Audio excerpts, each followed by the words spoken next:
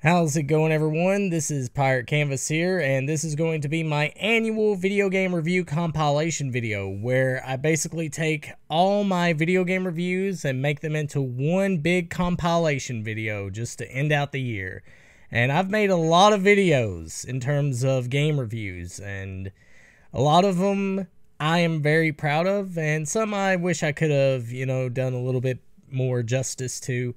But you know what? I enjoyed making these videos, and I figured what better way than to showcase all that than by making one big mega package for you guys, so that way you can watch everything that I've made and hopefully find some good out of it. Because this year, let me tell you, has been perhaps the worst year of everyone's lives. I mean, we have the pandemic, the riots, and all the celebrity deaths and everything.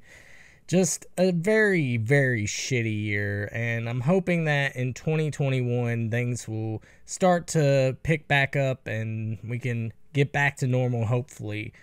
But I'm hoping to try to make more content that, will suit you guys and will suit me, because I'm all about improving my videos and improving the quality and everything. That's one big step that I'm going to try to take with this. But nevertheless, I hope you guys enjoy this, and hopefully you have a nice New Year's. And yes, this will be the last video that I upload for the year, and I'm going to be uploading my next review in 2021. So I'll see you guys in 2021. Enjoy this compilation video.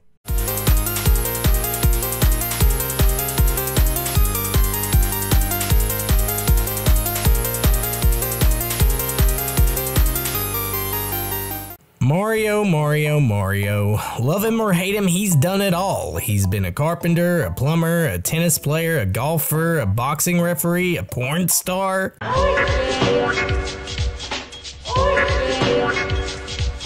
And you may be wondering why this exists. Because it's the fucking internet. Of course it exists. But that's not what we are here to talk about.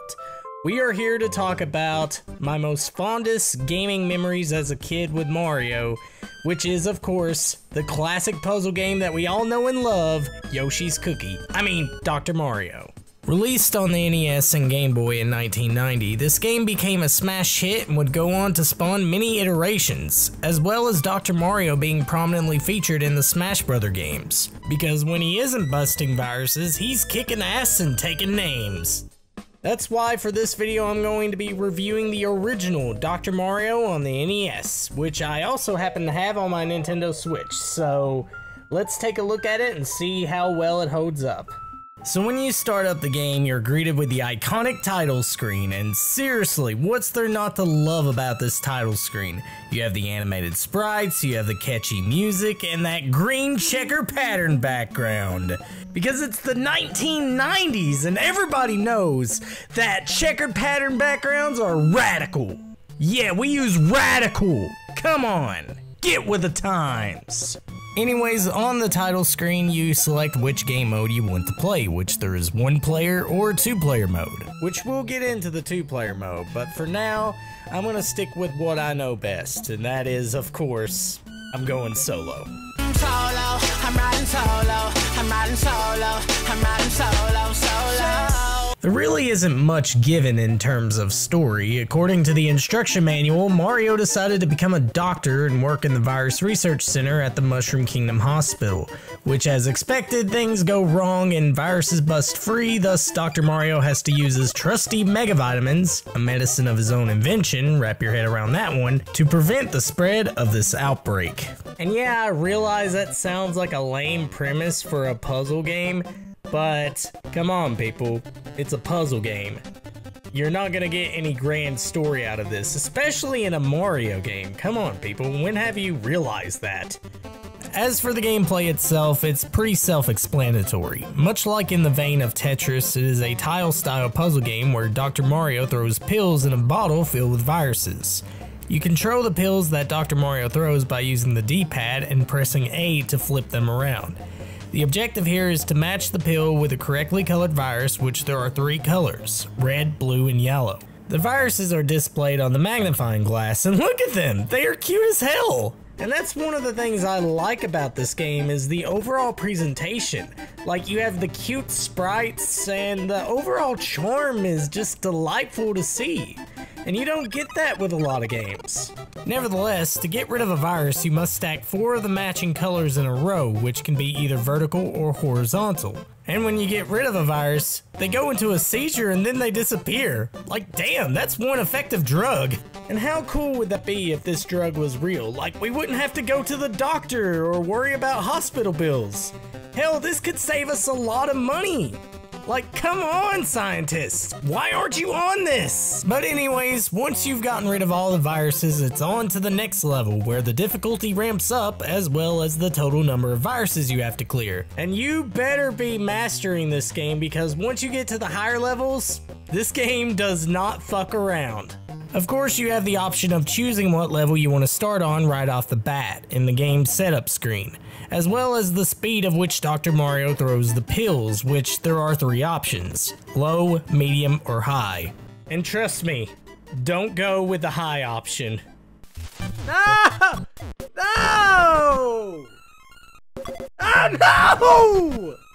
Oh no! I didn't mean to put it there! No! Oh, fuck you! Fuck! No! What?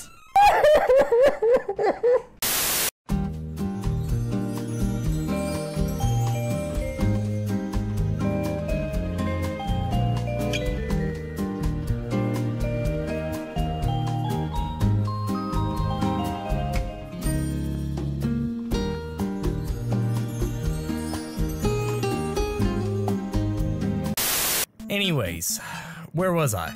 You also get to select from 2 different music tracks, Fever and Chill, which have become iconic songs in the franchise.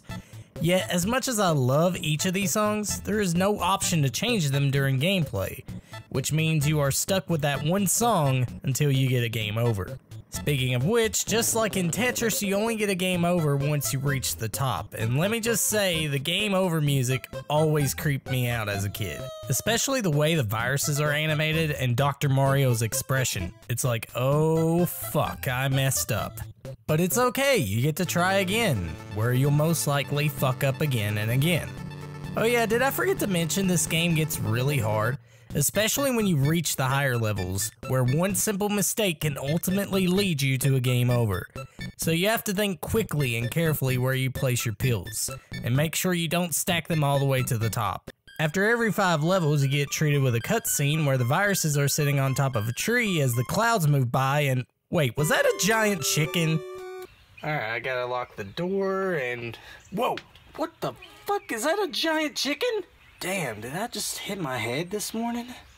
Anyways, if you manage to complete level 20 in the high speed setting, then you get treated with the secret UFO ending. That's right, Dr. Mario did the UFO ending 9 years before Silent Hill made it look cool, so let that sink in, bitches.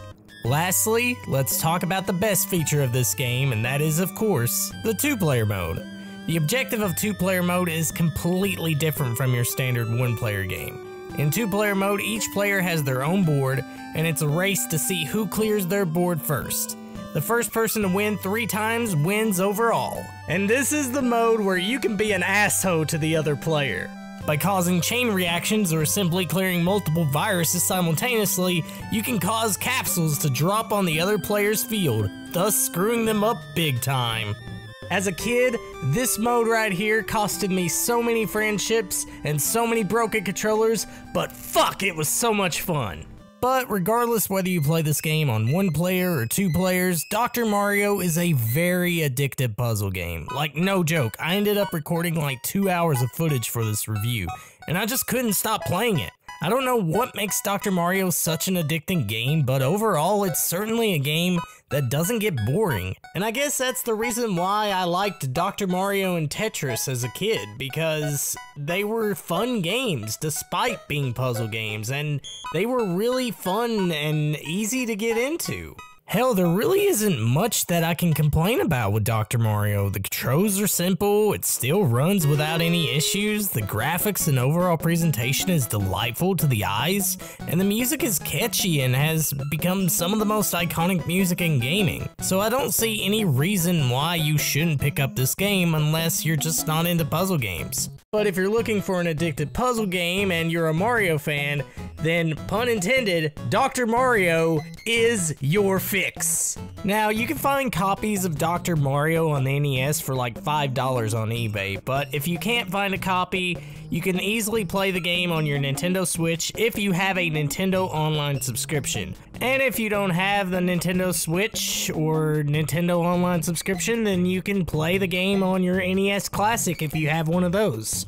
And honestly, it doesn't really matter how you play this game, just play it. Because Dr. Mario is one of the best puzzle games you'll ever play. And that's gonna be it for my review of Dr. Mario. And stay tuned for next time because we're gonna be taking a look at Resident Evil. Fuck!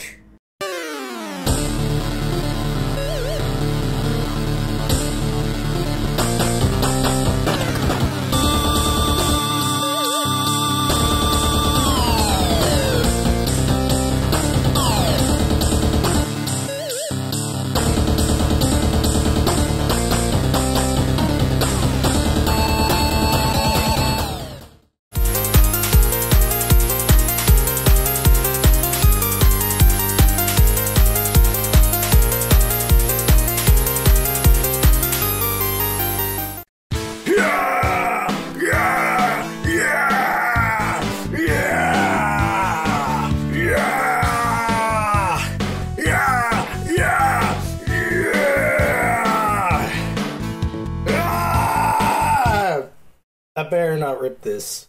If you were a wrestling fan growing up in the late 80s to early 90s, then chances are you watched the WWF, or better known today as the WWE, which is still the biggest wrestling promotion in the world.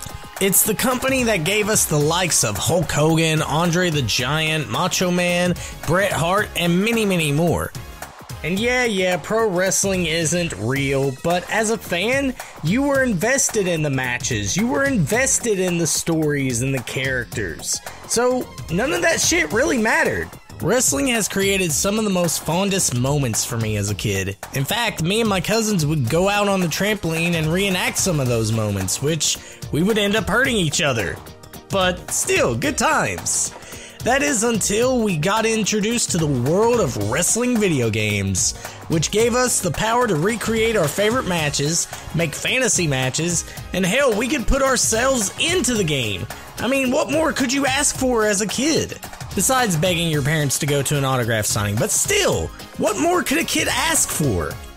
But nevertheless, as much as I want to talk about my favorite wrestling games of all time, today we're not going to be doing that. Instead, we're going to be playing the NES WWF games. Cause let me tell you something, brother, these games are notoriously bad and the only person that can do the job is Pirate Canvas. So what you gonna do when Pirate Mania plays shitty wrestling games with you?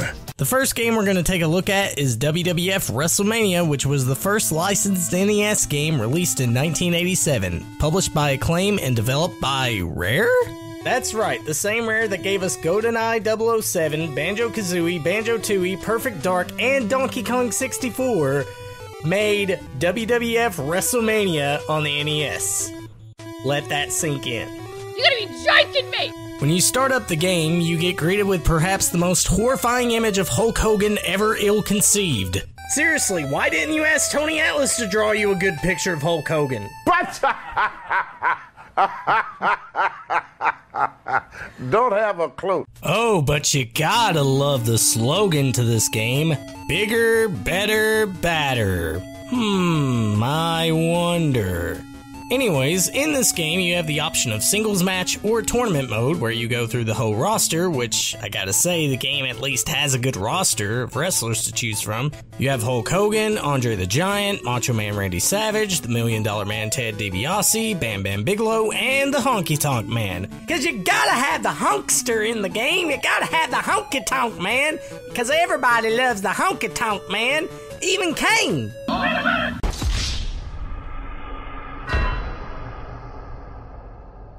As for the gameplay itself, it's nothing too special. You stumble around the ring until you eventually hit the guy, which this game doesn't require any skill at all. Each wrestler has an energy meter, which you fill up by collecting icons that get tossed in the ring. And each wrestler has their own specific icon that they can collect. Like Andre the Giant collects big slabs of ham, the Honky Tonk Man collects guitars, and Hulk Hogan collects wooden crosses?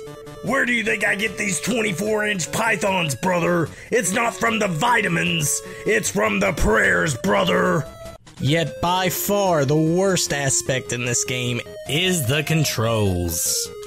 Like seriously, I couldn't figure out how to pull off any signature or finishing move, which I don't think you even can.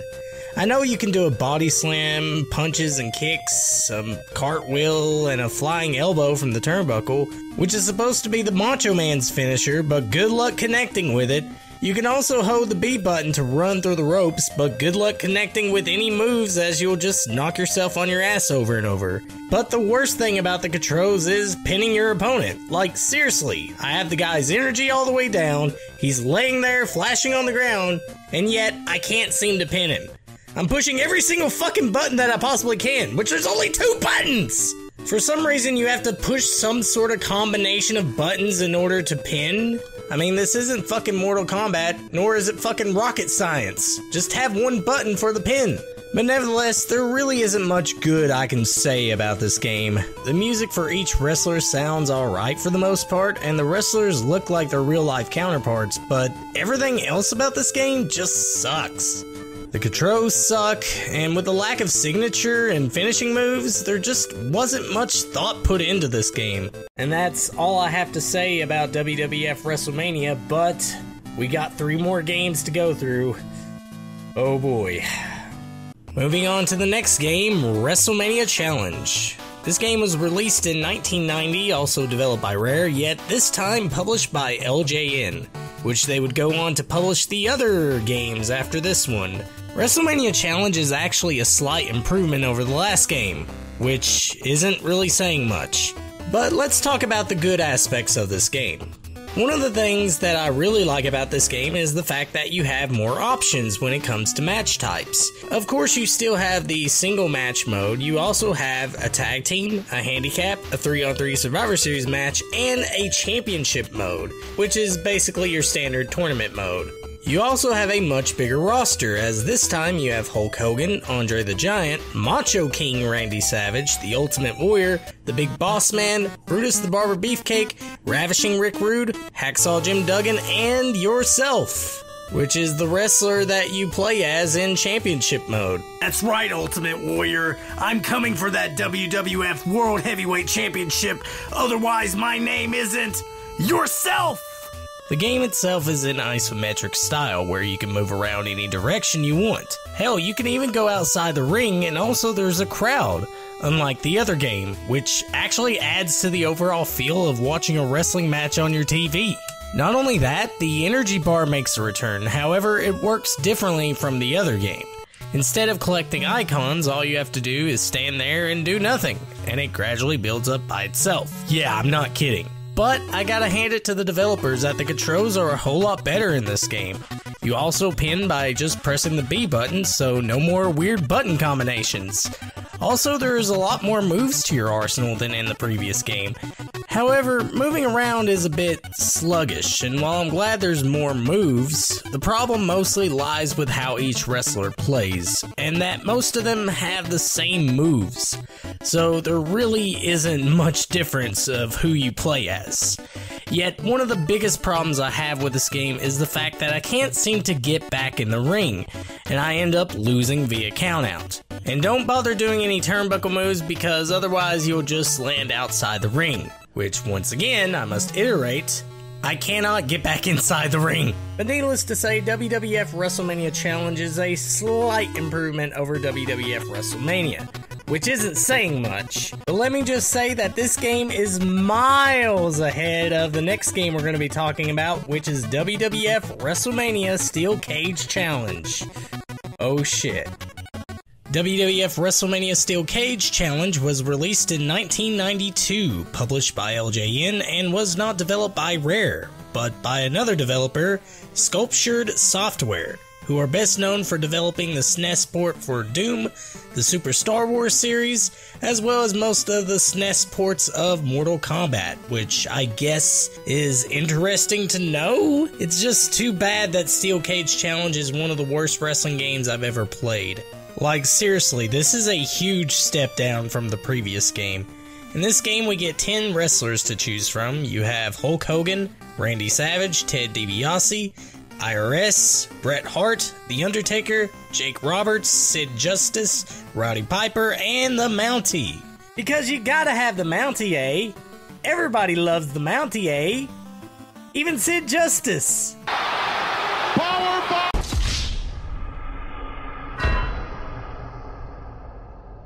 Yeah, there's no beating around the bush. This game sucks. The controls just suck, as I can't even seem to pull off any other move besides a power slam, as well as your standard punches and kicks. You can also climb the turnbuckle and run the ropes, but good luck connecting any moves from it, cause you'll always fail. Also, the wrestlers move a lot slower than they did in the previous games, which I get that they were kinda going for a more realistic movement, but this just comes off as tedious as fuck. The main feature of this game is, of course, the steel cage match, which all you have to do is drain your opponent's energy, then just start climbing the cage with the directional pad. What sucks about this is that if your opponent gets up, then you are forced to stop climbing the cage, which is stupid. Yet that's not even the dumbest aspect about this. Now, in a normal cage match, you're supposed to climb over the cage. Not in this game. All you have to do is climb the top of the cage and you win. Seriously, did the developers watch a cage match before making this shitty game? Now, the music is the only thing that this game gets right, but listen to the crowd. Like, it sounds like the fucking ocean. So yeah, WWF Wrestlemania Steel Cage Challenge is the worst game out of the bunch. It has awful controls, awful sound and graphics, and the lack of moves. Again, why can't they get the finishers in these games? I'm sick of seeing the same repetitive moves and the monotonous gameplay. And we are just down to one more game, guys, so please, for the love of fuck, give me something good. I mean, at least let it be a golden turd. I'll accept that. Just give me something. The last game on our list is WWF King of the Ring, released in 1993 and was developed by Grey Matter Inc., which this was their last game that they ever made. It wouldn't surprise me if Vince McMahon made the call himself. You better have the game finished by next week, or else you're fired! But, sir, we haven't put all the signature moves in it, nor do we have any finisher moves. Hell, we don't even have a submission system. Well, I don't give a damn. I want the game to be out as soon as possible, because it's gonna be some good shit! Nevertheless, the game has 11 wrestlers to choose from. Of course, you have Hulk Hogan, Randy Savage, Bret Hart, The Undertaker, Shawn Michaels, Razor Ramon, Bam Bam Bigelow, Yokozuna, Mr. Perfect, the Narcissist Lex Luger, and you, which is a wrestler you get to name and customize your own stats. And yeah, the game includes a stat system, which each wrestler has their own stat, as there are some wrestlers who are more agile and quicker, or there are wrestlers who could take abuse in the ring. However, the problem is that it doesn't really matter who you choose, because here we are again stumbling with the same problem as the other games. The lack of variety in moves, because each wrestler has the same moveset in this game. Oh, but they included a suplex in this game! Despite the fact that it took them 4 games to get us a suplex, but there it is! As for the overall gameplay itself, it's kinda fun. The controls are simple, you can easily get in and outside the ring, you can climb the turnbuckle, and you can actually control where you land! Oh my gosh, a novel concept! But nevertheless, WWF King of the Ring is the best WWF game on the system. But that's not really saying much, as the game has problems.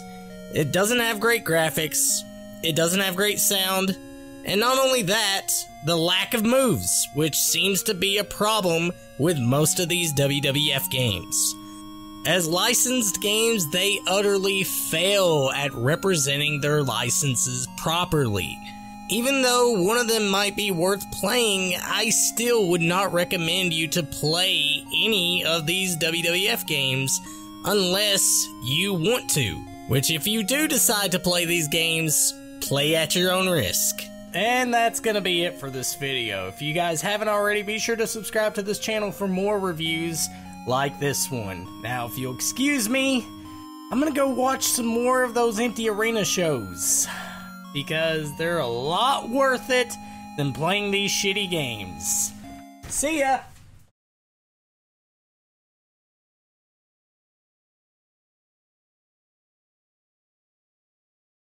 What you gonna do when Pirate Mania runs wild on you?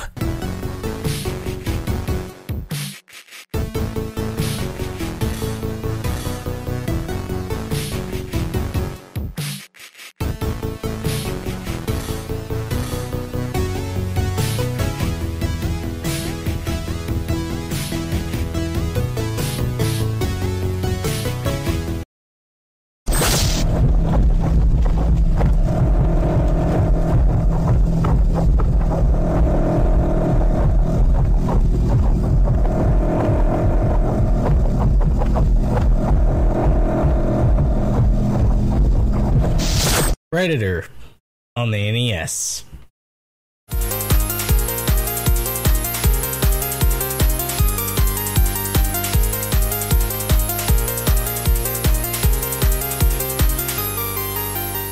The 1987 Predator is one of my all-time favorite movies, starring one of my all-time favorite actors, Arnold fucking Schwarzenegger. Yep, that's his middle name, and don't you forget it. Super serious face. The thing I love the most about this movie is the fact that it combines die-hard action and sci-fi horror, which it was different from the horror movies that I was accustomed to. You know, the ones that focus on the scares and the excessive gore, which was always nice. However, while Predator is definitely gore-heavy, it manages to pull off the scares in a different way. One of my biggest fears, even to this day, is being watched. I don't like it when someone's behind me, or don't like it when someone's watching me eat, nor do I like it when people watch me sleep. I think that's creepy as fuck, by the way. And that's essentially what the Predator does in this movie. He is like a hunter stalking his prey, which is the underlying theme to this movie.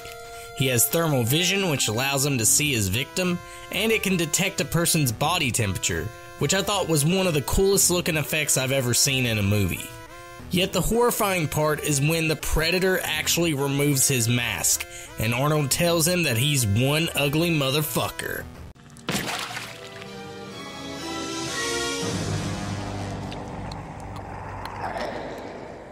You're one ugly motherfucker. But yeah, I love this movie so much, and one day I may sit down and actually review this movie in depth. But for now, let's talk about the NES game. First thing you need to know about this game is the fact that it was actually developed by Pack-In Video, the company that also made other movie licensed games on the NES such as Die Hard and Rambo. However, they are best known for a little farming simulation game I'm pretty sure no one has ever heard of before, called Harvest Moon. That's right, they made the first Harvest Moon game for the Super Nintendo, and the rest was history. But let's get back to Predator. So the other thing you need to know about this game is the fact that it's actually a port of the MSX version, which shares a lot of similarities with the NES version. It reuses some of the graphics, as well as the music. This is what the MSX version sounds like.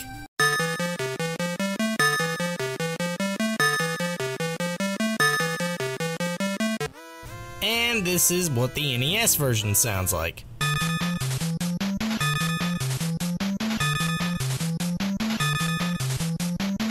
Yep, it's the same music by the same composer.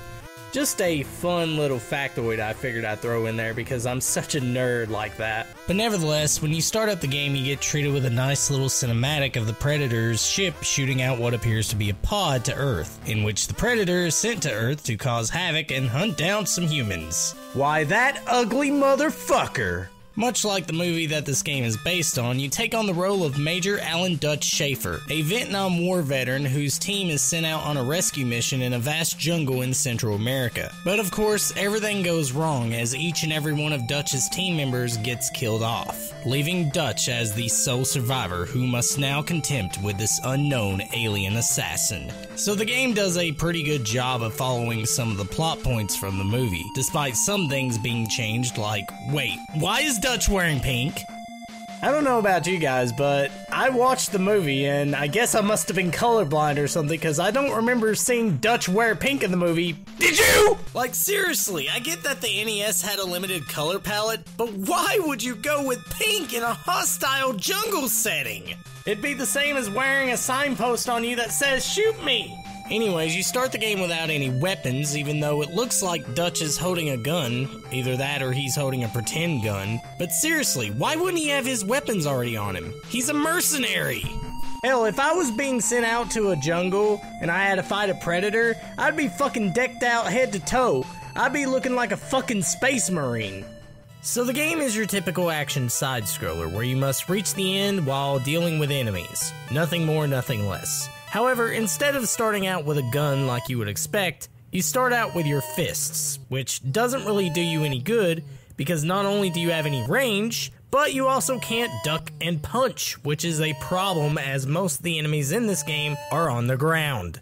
Also, gotta love the enemy selection here. You have the green scorpions, which will allow you to ride on them, and the red scorpions who won't let you ride on them because they're assholes. You also have soldiers, some slimes ripped straight from Dragon Quest, butterflies, birds that crap all over you, and a bunch of other random shit that I think someone had too much time on their hands with. Yeah, there is a lot of enemies in this game, and none of them make any sense, and become more of a hindrance if anything.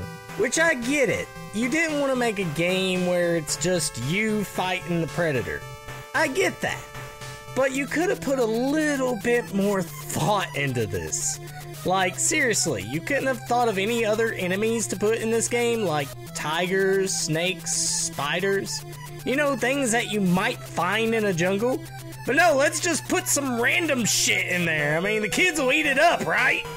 Nevertheless, there are weapons in this game. In fact, you can pick up the machine gun at the very start of the first level, which it's easy to miss because it's up in a fucking tree. You also have the grenades, which come in handy for blowing up rocks that block your path. However, the grenades aren't very helpful against enemies, mainly because you'll never be quick enough to throw them. Also, it's a bitch just getting them to stick to the rocks. And yes, if you are not careful, the grenades will explode on you and son of a fucking bitch! Then you have the laser gun, which not only destroys rocks, but is the only weapon that can be used against the predator. Oh, fuck! I should also mention this game is fucking hard. But we'll get into that. At the end of 5 levels or so, you'll be dealing with a boss, which is the predator. Or I should say, predators, because there's more than one. But let me tell you about these boss fights. Oh boy, they are a fucking joke. All you have to do is just keep firing your laser gun at them and they'll inevitably go down. Hell, they won't even attack you as long as you keep firing at them. That's how fucking easy these boss fights are. Seriously, what's the point of even having the predator in the game at all? You might as well just be a regular enemy. Once you've completed a couple of stages, the gameplay switches over to an auto-scroll shooter, which they call Big Mode. How clever. The game devs are trying to insult our intelligence, despite the fact that the joke's on you, motherfuckers! Well, at least Dutch is wearing the appropriate colored outfit, yet why is his sprite so damn big? It's like he ate one of those giant mushrooms from Mario Maker 2. Anyways, in this mode, the screen scrolls as you shoot at bubbles and collect power-ups to your gun. What makes this mode so frustrating is not only will you get hit cause you're such a big-ass target, but shooting at these bubbles is a bitch in of itself. Seriously, why is it so hard to hit these damn things? And what idiot decided to make bubbles an enemy in the first place? I mean, bubbles are the least threatening thing in the world. Ah, bubbles! And what's worse is trying to collect the power-ups, which they always seem to pull away towards the left, despite the screen is auto-scrolling to the right. Yeah, whoever programmed this part deserves a swift punch in the dick. Once you reach the end of the stage, you'll fight a Predator boss, which honestly feels like an actual boss fight. But it's after you've beaten him, you get taken back to the regular side-scroller, so yeah, fuck this game. It doesn't want me to have fun when I want to. But nevertheless, you'll be switching back and forth to these game modes, and that's pretty much the point of this game. And all jokes aside, I can't really say this is an awful game, but it's not a great game either, as the difficulty of this game is fucking insane. And I'll be honest with you guys, I have no problem with a challenge in a video game, but this game is just relentless. Not only do you have to contend with the bad enemy placement, but you also have to contend with the awful controls, as the movement and jumping is just off, which seems to be the biggest issue with this game. What doesn't help is the fact that you don't get to keep your weapons every time you finish the stage. And I ask, what's the point of even having weapons at all if I can't keep them? Another thing that makes this game so difficult is that every time you get hit, you get knocked back, which is common for games such as Castlevania and Ninja Gaiden, but in Predator, there is a lot of stages that require you to do precise platforming, and if an enemy hits you while you are jumping, you just plummet down to your death. And trust me when I say you are going to die a lot in this game, and you only start out with 3 lives. Once those 3 lives are gone, it's game over, and you are taken right back to the title screen. Yeah, another thing to keep in mind is that the game does have unlimited continues, which that's a good thing for games like this. However, if you decide to continue, make sure you hit the continue option. Otherwise, if you choose the start option on the title screen, then that's going to erase your entire progress and you have to start the game all over again. Another thing I should mention is when you pause the game. If you push any other button on your controller besides start button, then guess what happens? You instantly die. Now this does come in handy if you find yourself stuck between rocks or you take the wrong path and end up blocked. And let me just say, while it is beneficial to have this option, it's easy to make a simple mistake. And in a game where you only have 3 lives, it's really not worth it in the end. And I have a confession to make. I did use save states for this game. Why? Because everything about this game is bullshit. As I mentioned, the game requires you to do precise platform jumping, which is easier said than done, as I found it difficult to even make these jumps without falling through the platform, which you will do a lot in this game. What's also frustrating about this game is some of the level layouts. Like, there will be times where you won't know what you will be able to jump on, as some of the platforms aren't even platforms that you can safely land on. To make matters worse, there are some platforms that you can actually slide through. I'm not kidding. Look at how many times I've died here on stage 3, all because I slid through the platform. All because this game wants to be picky on what is a platform and what isn't. Whoever programmed this game is clearly not human. I think it was the fucking Predator himself that programmed this game. Of course, I should mention the game does have health replenishers and 1-ups, but you're gonna lose them quicker than you pick them up. It's kinda like trying to save your receipts, only you'll end up losing them in the end, so it's kinda pointless. Which I know that analogy doesn't make a whole lot of sense, but neither does this game, so forget about that shit. Let's talk about the final boss so I can end this review. So after 30 mind-grueling stages, you'll come to the epic showdown with a giant floating predator head. Really? A giant predator head? I don't see a problem with that. All jokes aside, this is perhaps the toughest boss fight yet, as the head has 2 phases. The one where he's wearing a mask, and the other where the mask is off, and shit gets real. And when I say shit gets real, it gets real.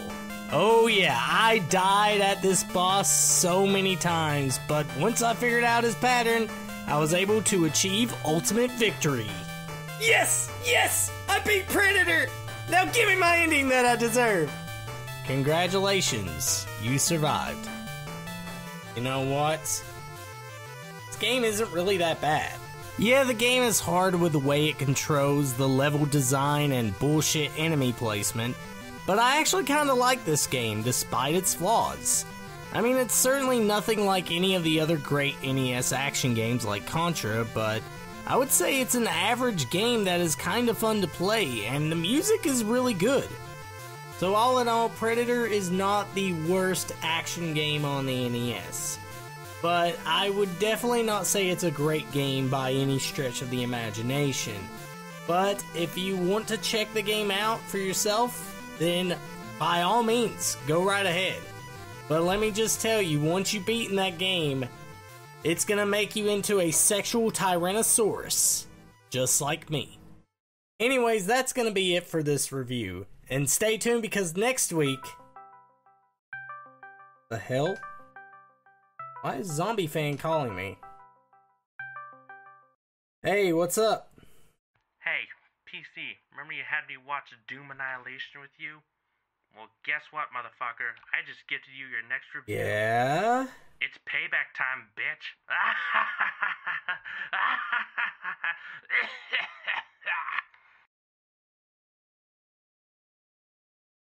Wonder what he sent me.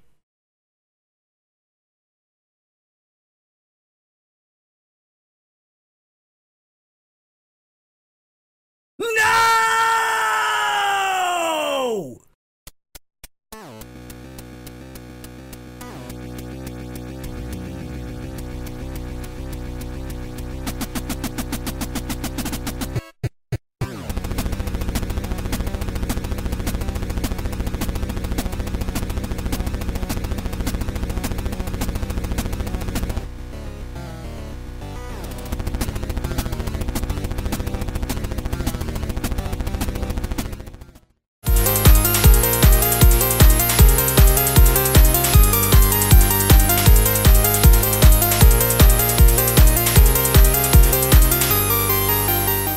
Shit, I can't seem to get this cartridge to fit in my handheld device.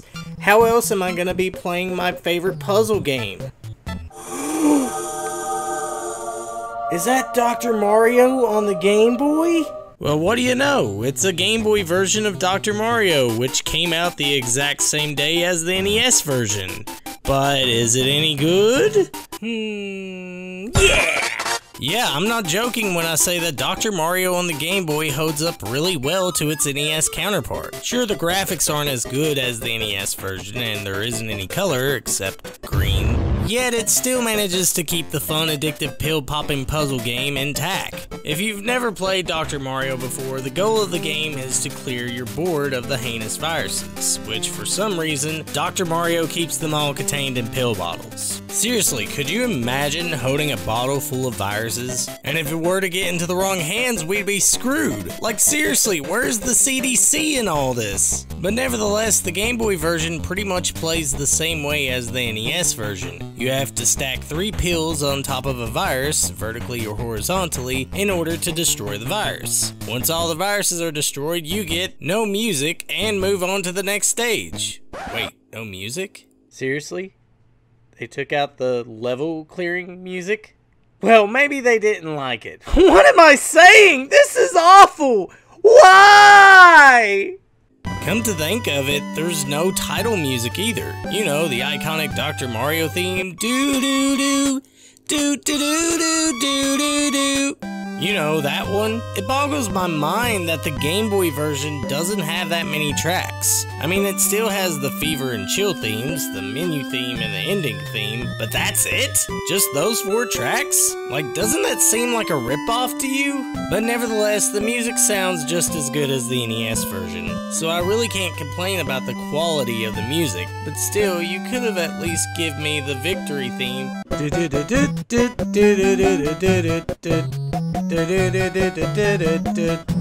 But anyways, once you clear all the viruses, you move on to the next level. Rinse, lather, repeat. Now in the NES version, you had to match the pills with the virus's color, which you add red, yellow, and blue. But the original Game Boy has no color whatsoever. Yet Nintendo managed to work around that by including textures on one of the viruses. So in this version, you have Dark Virus, Light Virus, and Pixely Virus. He's my favorite, by the way. You know, this amazes me. Even though this is isn't the NES version, the Game Boy version of Dr. Mario still manages to be just as fun and as addictive as the NES version. And in retrospect, I honestly can't say that about any other game that gets ported onto the Game Boy from the NES, because most of them I've played are watered down versions of what I expect them to be. That isn't the case with Dr. Mario, because it manages to keep all the features that made it great in the first place. You still got 2-player mode, which can be accessible with a Game Boy Link cable. You still have rememberable music, despite the fact that they took out some tracks, but it still sounds just as great. And the game still manages to keep its charm despite the graphical limitations and lack of color. And yes, I still prefer the NES version over the Game Boy version, but I don't see any reason to not play the Game Boy version because it's still Dr. Mario, and it still has that addictive virus-busting gameplay I've come to love. If you have a Game Boy and you need a great puzzle game to add to your collection, then you owe it to yourself to pick up a copy of Dr. Mario, which will cost you around $5 to $6. It's also available on the 3DS eShop for purchase if you're curious, but regardless, I say pick it up and go, because you can't go wrong with a little bit of the Doctor in your life. And that's where I'm gonna end it. Until next time. Oh God!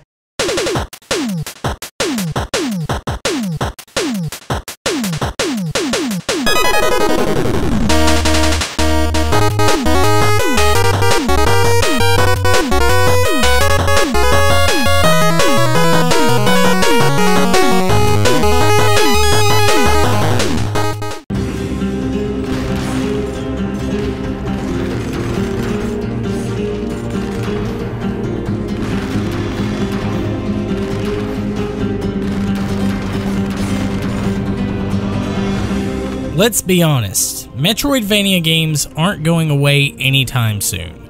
Not to say that's a bad thing, as I don't mind these types of games being made, as it harkens back to one of my favorite games, Castlevania Symphony of the Night. Yet there is only so much you can do with that kind of formula until the novelty starts to wear off. Yet there is always an exception to this, and that exception is, of course, Dead Cells. Developed by Motion Twin, Dead Cells takes the Metroidvania style gameplay and turns it into a roguelike game, a la Rogue Legacy, Hollow Knight, and Binding with Isaac, just to bring up a few names. Combine that with some Dark Soul-esque elements such as overpowered bosses and a plethora of tough enemies you'll encounter, and what you get is a brutally difficult game that may turn some people away. But if you are willing to overlook the difficulty curve, then chances are you will find Dead Cells to be fun and an enjoyable experience to be had. But nevertheless, this is Pirate Canvas, and this is my in-depth review of Dead Cells.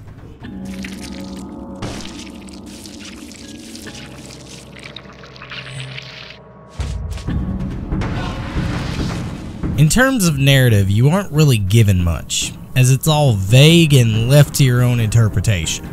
All you need to know is that you are a slime that possesses the body of a headless corpse, and you must traverse through each level fighting off hordes of monsters while also picking up various weapons, upgrades, and blueprints that you'll need in order to get through the game. And trust me when I say, nothing is more rewarding than beating a tough game like Dead Cells. Much like Symphony of the Night, Dead Cells has lots of weapons at your disposal, each with their own stat and special perk. This gives you, the player, a large range to explore and find out which ones work best for you. For me, I usually go with the Frost Blast and Broadsword, as the Frost Blast freezes enemies in place, thus allowing me to hack them down with my Broadsword. Because this motherfucker does a lot of damage! That's a lot of damage! Yet be warned, you can only carry 2 weapons at a time. Same goes for side items as well. Also, another thing to keep in mind is the color, which not only determines the type of weapon you have, but also your stats. Melee weapons are indicated as red, which stands for brutality. Ranged weapons are purple, which stands for tactic, and the shield and parry weapons are green, which stands for survivalist. You will also find upgrades, which will enhance one of these 3 various stats, as indicated at the bottom right. You'll also find certain weapons that may have 2 of these stats, in which you can enhance one over the other, or keep them both balanced. Each upgrade you get not only increases your health, but the damage you dish out with each weapon and item depending on the color. But yes, in terms of gameplay, it's your typical hack and slash Metroidvania game with some RPG elements and a roguelike twist. The reason I say it is a roguelike is because every time you die, not only do you lose everything, but you also have to start all over again at the very beginning. Which is why I cannot stress this enough. This game is brutally difficult. Yet the game does have a progression system in the form of cells, which you gather from enemies. Cells are essentially currency in this game, in which you can purchase upgrades, weapons, and mutations. Some of the upgrades are permanent, which means you won't lose them after you die. You also find weapon blueprints throughout each level, and you can bring those to the collector, who can make these weapons available once you've given him enough cells. And once you unlock that weapon, it can be used throughout the rest of the game. As for the mutations are basically special stat buffers that will give you certain perks depending on the weapon you use. And much like the weapons, you will have to find the blueprints to unlock each of the mutations. Also, you have the weapon forger who can upgrade your weapons and give them extra perks depending on the price. Which of course, cells aren't the only currency in this game. You also earn gold, which you can use to buy weapons, side weapons, and food in the various shops you discover. And that's essentially the progression system in a nutshell. As you unlock everything, the more weapons and special perks will become available to you. And this makes the game a lot more fun and enjoyable to play. Yet regardless how much you progress in the game, won't change the fact that the game is still difficult to a frustrating degree. Because as you progress, so does the game.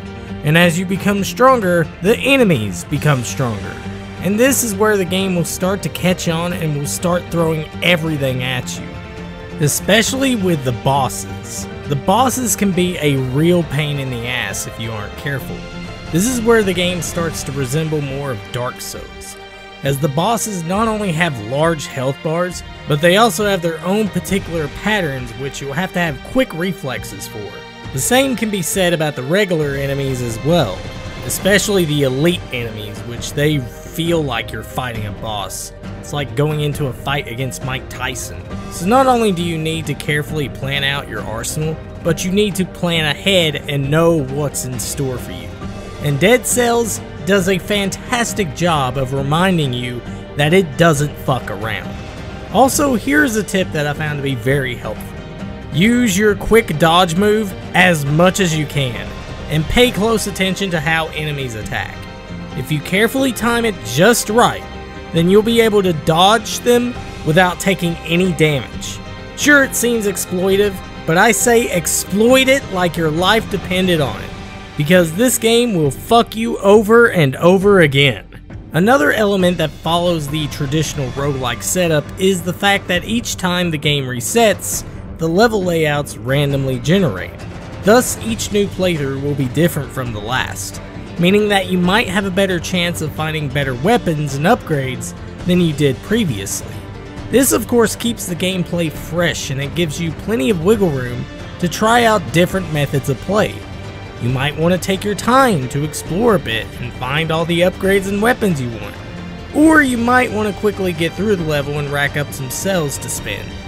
Regardless how you decide to play the game, you'll find the experience of Dead Cells to be worthwhile, as the game rewards you for your progress rather than punishes you. Unlike certain people that rip off reviews. But of course, with every good game, you are bound to find flaws. One of those flaws being the repetitiveness in the early parts of the game. Unless you have unlocked certain rune stones, which give you special abilities, such as wall climbing, teleporting, smashing certain platforms, or magically growing vines like you're Jack in the fucking Beanstalk. Unless you have any of these runes, you will not be able to progress to certain sections of the game. So get ready to play through the same levels again and again until you eventually find them. Another thing that I have an issue with is navigating. And no, it's not the map system. The map system actually works in this game, and it does show you where you've been, and it marks all the teleport gates, upgrades, weapons, shops, etc. All that is indicated on the map, so I have no problem with the map system in this game. With that said, rather my problem with the navigation is the layouts. Some of them can be very confusing, like, how was I supposed to know that I can climb up on that pipe? Yeah, the sewer sections are perhaps the worst offender of this, because everything looks the goddamn same. I swear I hate these sewer levels and wish they would just fucking die. Also, another not so fun thing about this game is finding secret rooms. I mean, sometimes they can be rewarding. You'll find a special weapon or an amulet that is actually helpful, but most of the time you won't find anything. Thus, you're wasting precious time. And that's right, there is a timer at the bottom of the screen. If you manage to complete the level at a set time, then you can enter a room which will reward you with weapons and cells. Yet that's only if you can manage to navigate through the levels quickly enough. This also means that you won't be able to do much exploring for weapons and upgrades, which you will certainly need, otherwise you'll get your ass handed to you. And lastly, this game suffers with huge slowdown issues. Usually when there are large groups of enemies that you have to deal with, which I can only speak for the Xbox One version. I can't speak for all the other versions of the game, but yeah, that's really the only issue I have with this game in terms of performance. Everything else is solid to a T. Now the graphics for the game is stylized in the traditional pixel art. And I gotta say, the game looks gorgeous and methodical. It kinda reminds me of Castlevania mixed with a bit of Dark Souls, which of course makes sense considering that's what the game is inspired by. Hell, there are references to these games everywhere, so I don't see how anyone can miss this. But nevertheless, I love the overall attention to detail in the level designs and the sprites. And the game does an amazing job of bringing its world to life in such a unique way that it makes me appreciate all the work and effort that went into it that much more. Yet, my favorite thing about Dead Cells by far is the music. The music is so good that it complements the game like sweet poetry in motion. Each track carries its own tone, with a nice blend of string instrumentation and ambience that meshes so perfectly. And despite the fact that I don't like the repetition of the game, I am still willing to put myself through that just to hear the music, because the music is worth it. Lastly, I should also mention that this game also has a custom mode, where you can modify the game however you see fit.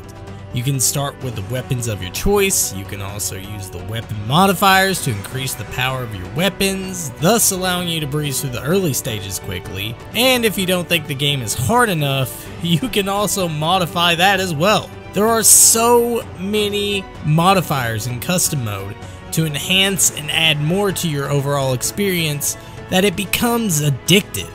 Like seriously, I cannot stop playing this game at all. So yeah, all in all, I really love Dead Cells. Despite the repetitive nature of the game, everything else about the game, from the gameplay to the design, is just rock solid all round, and I highly recommend you play this game when you have the chance, because they are constantly updating it, and there is DLC for this game already out called Bad Seeds that adds more levels, more monsters, and a extra boss to fight, as if more couldn't be better. Which of course more is better, don't be silly. But yeah, Dead Cells is an unprecedented experience that can only be described in vivid terms. It truly is one of the best games I've played in a long time, and I can only hope that there is more to come from this series. But nevertheless, thank you all so much for checking out my review for Dead Cells, and if you haven't already, be sure to subscribe and click that bell notification so you'll know when I upload my next review. Also be sure to follow me on Twitter at CanvasPirate to be kept up to date on my next videos. Anyways, this has been Pirate Canvas, and I hope to see you all soon. Tonight's matchup, The Undertaker versus Shawn Michaels. Hit him! Hit him! So you all know how much I love pro wrestling. I've spent most of my entire life consuming and being invested in it. So I don't see no point in stopping now, despite the fact that the current WWE product is the drizzling shits. And AEW shows promise, yet they still have a very long ways to go before they can truly consider themselves competition. With that said, I figured I'd dip my head into another wrestling game since I've already made a video review on the 4 NES WWF games, which you should totally check that video out. Nevertheless, in this video I want to talk about a certain wrestling game that I hold near and dear to my heart, as it was the very first wrestling game I ever played. And that is, of course, WWF Wrestlemania, the arcade game on the Super Nintendo.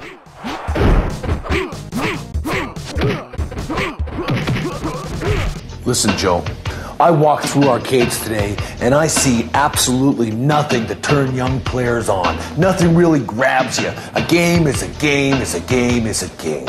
Originally released in the arcades in 1995, WWF Wrestlemania the arcade game was developed by Midway, who are best known for the innovator of violent fighting games Mortal Kombat.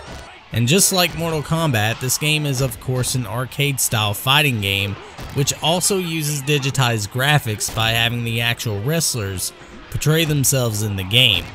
You had Bret the Hitman Hart, Shawn Michaels, Razor Ramon, Lex Luger, Doink the Clown, Yokozuna, Bam Bam Bigelow, and the Phenom himself, The Undertaker. Yet, unlike Mortal Kombat, the game isn't quite heavy on the gore side. Instead, you see the wrestlers performing outlandish attacks. Instead of blood, the wrestlers would bleed Valentine hearts, cartoonish-style bones, dumbbells, and anything else that isn't human blood. Also, there weren't any fatalities, even though it would have been awesome to see The Undertaker rip out Doink the Clown's heart or spinal column. Yet I don't think Vince McMahon would allow for such a thing to reflect his product.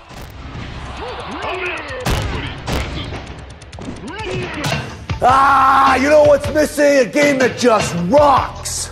But still, I remember as a kid seeing this game at my local skating rink in the arcade room, and was amazed at the fact that there was a WWF game that was a lot like Mortal Kombat. Yet, I never actually got the chance to play the original arcade version. Instead, I played this game on my Super Nintendo, which that was the version that I had. And yes, there is also a Sega Genesis version as well, and both versions were handled by Sculptured Software, who also handled the console ports of Mortal Kombat. And just to get this out of the way, both ports are pretty much the same game and play just as well as each other. Yet the Genesis version features all 8 wrestlers, whereas the Super Nintendo version only has 6, leaving out Yokozuna and Bam Bam Bigelow. The Genesis version also allows 4 wrestlers in the ring at once, just like in the original arcade, whereas the Super Nintendo version only allows 3 wrestlers in the ring at once. However, in terms of graphics and sound, the Super Nintendo version has the Genesis beat on that. Yet regardless, you can't go wrong with either one in my opinion, so I say play both of them. Side headlocks, clotheslines, big elbows, chokeholds, sleepers, you name it, Joe, it'll be in there. So with all that said and done, let's get into the actual game. So as I've mentioned, the Super Nintendo version only has 6 wrestlers to choose from. You have Bret the Hitman Hart, Shawn Michaels, The Undertaker, Razor Ramon, Doink the Clown, and Lex Luger. There is also an options menu which allows you to change the difficulty of the game, how much health you want to have, and the option to turn the music off. Which I can't help but ask, why would you want to do that and miss the chance to listen to each of the wrestlers' theme music in 16-bit glory? What is wrong with you? But nevertheless, you choose your wrestler and you get to hear their name being announced by Vince McMahon himself. That's right, this game features the voices of Vince McMahon and Jerry the King Lawler on commentary, which just adds more to the overall experience as it makes me feel like I'm watching a wrestling match play out on television. But yeah, the music and sound is perhaps one of the highlights to this port, as each wrestler has their own theme and each theme is perfectly replicated in 16-bit form. Oh, it's true. It's damn true. We're gonna walk right into this industry and grab them right by the, Hold on. Now this game offers 2 modes for single player. There's the WWF Intercontinental title or WWF World title. Regardless which mode you choose, you'll be going through the entire roster like you normally would in a fighting game. Yet, unlike your typical arcade-style fighting game, This game will have you facing multiple fighters at once. In the arcade version, you could have up to 4 wrestlers in the ring at the same time, yet I guess due to hardware limitations, the SNES version only allows 3 wrestlers in the ring at once, while the other wrestler has to wait their turn like a child waiting in line. I should also mention, with a limited roster, most of your matches will be you facing against your color swap doppelganger, which is honestly one of the most hilarious things about this game, especially when Vince McMahon announces Bret the Hitman Hart versus Bret the Hitman Hart, which I guess you could say Bret is wrestling with his own shadows. Oh, come on, somebody has to get that reference. I started with the basics. Before you get a project like this, you really have to know the ropes. In terms of controls, it's as easy as applying the figure 4. You have your standard punch and kick, which is your Y and B buttons, your high punch and high kick, which is your X and A buttons, and blocking, which is your L and R buttons. And much like in the vein of Mortal Kombat, each wrestler has their own set of signature moves, and they are outlandish and funny as all hell. Like you have the Undertaker who bashes people over the head with a tombstone, or you have Doink the Clown hitting people with his trusty hammer and his shock glove, giving me yet another reason to never trust clowns. The only downside I have with performing some of these signature moves is the fact that they don't do quite as much damage as they should unless you're performing combos. Yet 9 times out of 10, you're going to rely on your running attack or performing combos, as those seem to do more damage than anything. I should also mention, not only can you move in the ring in any direction you want, you can also climb the turnbuckle and perform high flying moves, and you can go outside of the ring if you want to continue the carnage out there. Besides the outlandish moves, each wrestler also bleeds certain objects when you hit them, which, as silly as it may seem, I think it's hilarious. Especially Lex Luger bleeding dumbbells, which I guess kinda makes sense because he's a bodybuilder wrestler, but what do you think, Lex? I don't know! Come on, you guys. There it is, right there in front of you the whole time. You're dereferencing a no-pointer. Open your eyes. Now, as much as I love this game and how much fun I had with it as a kid, this is the part where I take off my rose-tinted glasses and point out some of the flaws I have with this game. For the most part, the game runs excellently in 60 frames per second. Yet, in the SNES version, there is major slowdown, and this becomes a hindrance to the game, especially when I'm trying to perform running moves. And this problem usually occurs during handicap matches. And speaking of handicap matches, this brings me to my next issue I have with this game: the lack of features. I understand this is supposed to be an arcade-style fighting game, but it's also supposed to be a wrestling game. Hell, even though the NES games were bad, at least they had different match types.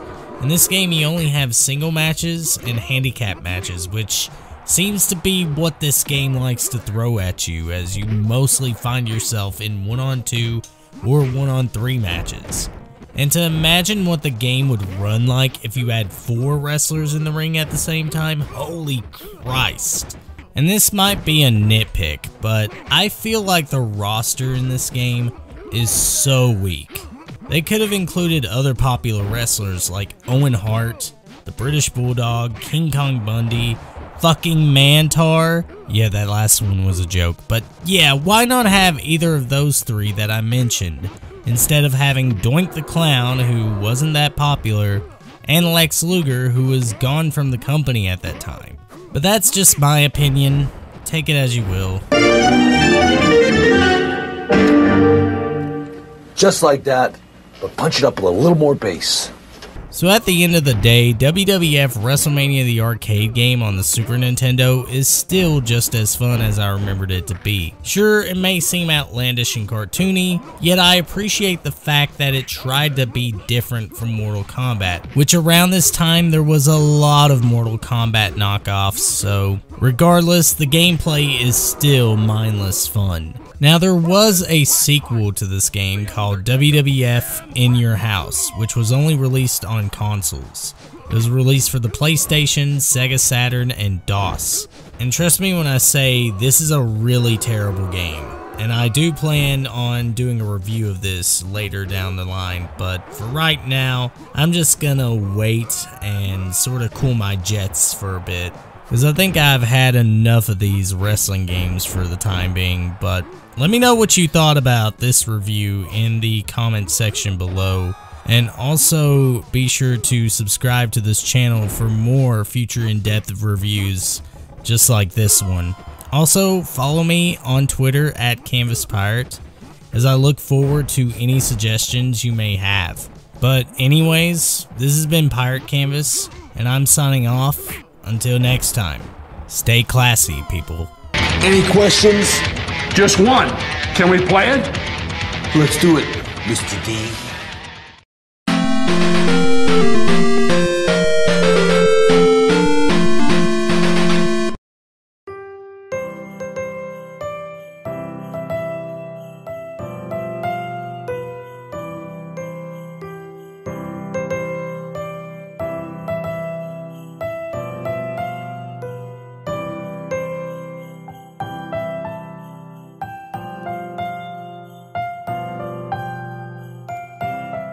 Tis the season, everyone. It's me, Pirate Canvas here, giving you a sacrilegious fuckfest, as today we take a look at Exodus: Journey to the Promised Land, which I can promise you guys, this ain't no good game. Let's get into it. You know there ain't no promise for tomorrow. And I have to wait. Yeah, I'm not dying anytime soon, so could you hurry up now? Oh, you might have missed it. There's the title screen. I mean, no music. That's fine. Seriously, it takes like 7 seconds for this game to load up. I mean, when I pop in The Legend of Zelda, this is what happens. There it is, immediately. Title screen, no exceptions, play the fucking game. Beat Ganon, you motherfucker, you. And you can obviously tell no one gave a shit because they didn't even bother to put music in the title screen. So I guess the Lord giveth and the Lord taketh away.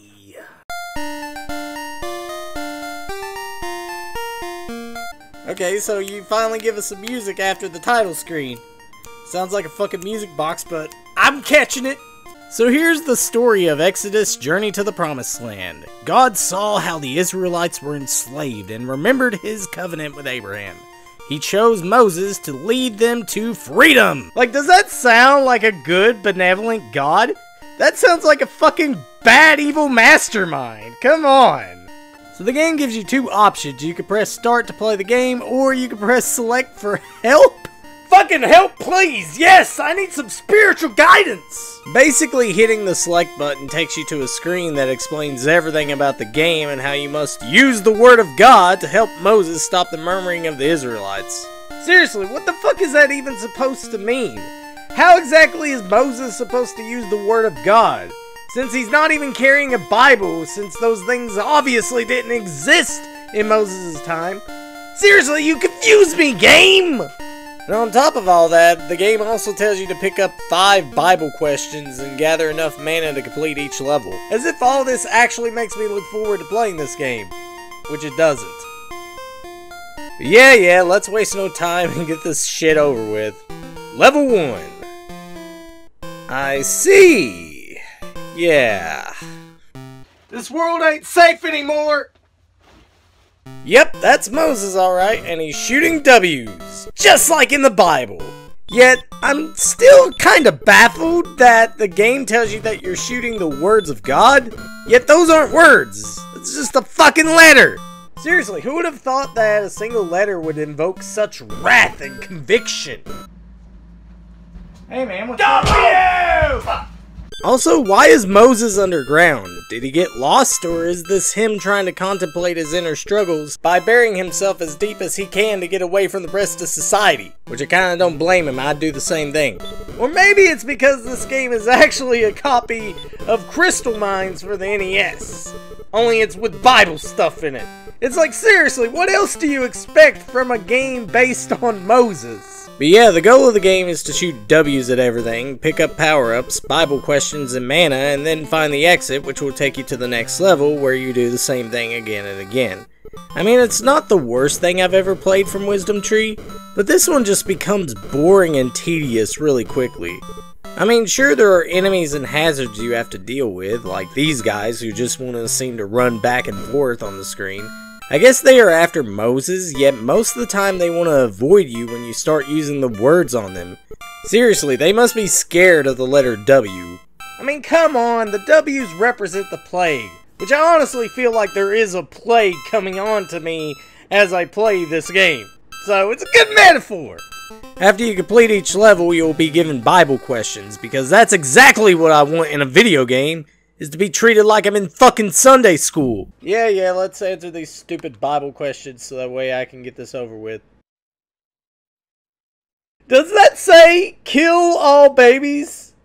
Seriously, they made an NES game where it says, kill all babies. Yeah, I'm done. I'm fucking done. Seriously, what's the point of this? I mean, yeah, if you answer the questions right, you get Bibles and extra lives, and you get a picture of someone getting whipped to death. Which I gotta say, that's some serious BDSM going on. But the Bibles don't really do anything, so again, I ask, what's the point of this? Like, I know this is Wisdom Tree we're talking about here, but they could have put a little bit more thought into this game. Instead, let's just take an already shitty game that we made in the past and just put Bible stuff in it. That's what God would have wanted! And yeah, Crystal Mines was made by Color Dreams, who would go on to become Wisdom Tree, because they wanted that sweet Christian cash. It's like you ask your parents for a copy of Doom, and instead you get one of these stupid Bible games and then feel deep regret afterwards. All in all, this isn't the worst I've ever played, but this is definitely boring and tedious, and I just can't stomach another minute of it, so yeah, I'm gonna end the review right here, so yeah, happy holidays, Merry Christmas, and yeah, let's play some fucking better games in 2021.